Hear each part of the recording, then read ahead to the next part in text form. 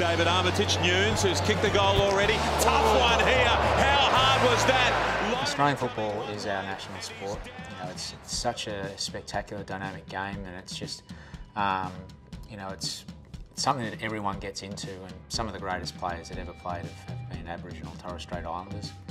And the Indigenous round began as a celebration of the contribution that those players have made to the game over those years.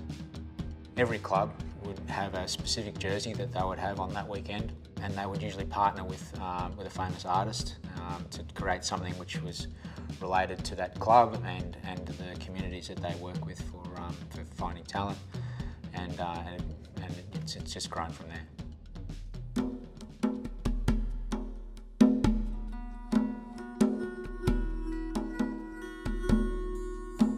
Growing up here on Badu was hard, you know, like if you wanted to eat, you have to catch it.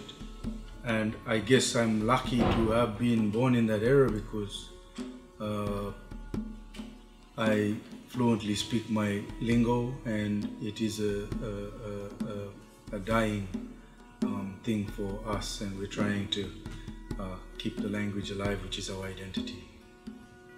Art it's important to the Torres Strait Islander people because it's a documentation of our way of life, our traditional practices, our stories, and the lore of the land, the lore of the islands. The biggest representation out of the Indigenous round is that we are getting recognized as the First Nation people. The design on the jersey at the front here is this is the aim pose. So it's when it spots an opportunity, it gets into this pose. So it stops in one place, and it's fast and it's accurate. It looks like it's proud of what it does.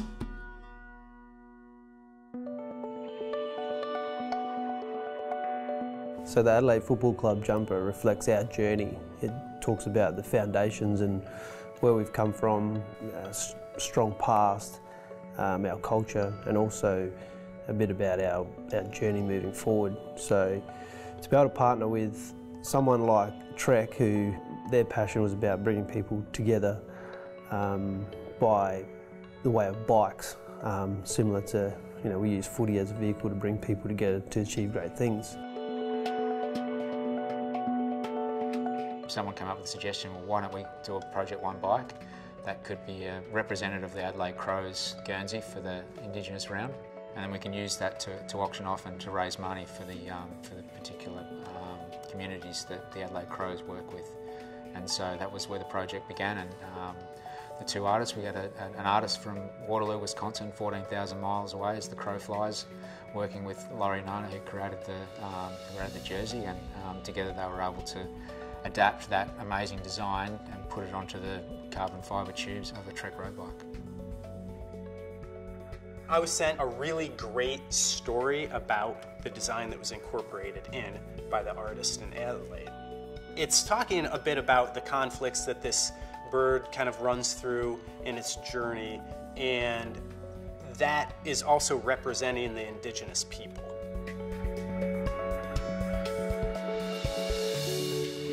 What makes Project One so unique is that you've got access to just an unlimited range of paints, finishes. You've got an idea and a concept, and Project One is available to see that through.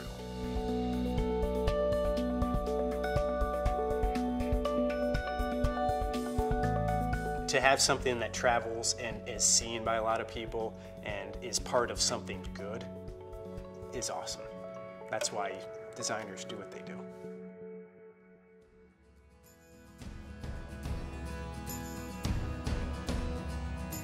Through the Crows Children's Foundation, we've decided to use the bike in a charity ride.